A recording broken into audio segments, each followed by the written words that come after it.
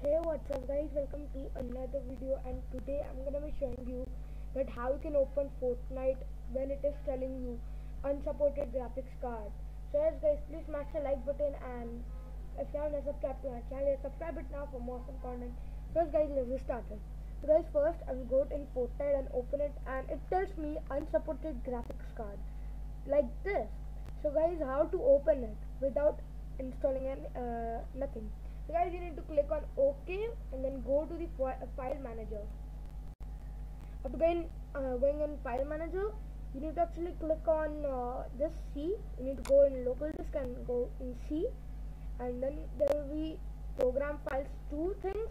You need to go in first one, not in this 86 one. You need to go in first one, and then here you can see Epic Games. Click on that. Click on here Fortnite. Here Fortnite game, binaries, and Win64, and last go down, and here you can see Fortnite launcher. So guys, it is open, and in this from this thing you can actually get it. So guys, this method is very nice, but guys, I have a problem that this tells like this, but if you get problem like this only, so I don't know how to do it, or I would do it. So yes guys, if you know, please tell me in the comments. So yeah, so like this it is time, so please tell me in the comments if you know. So yeah, that's it for today. Bye.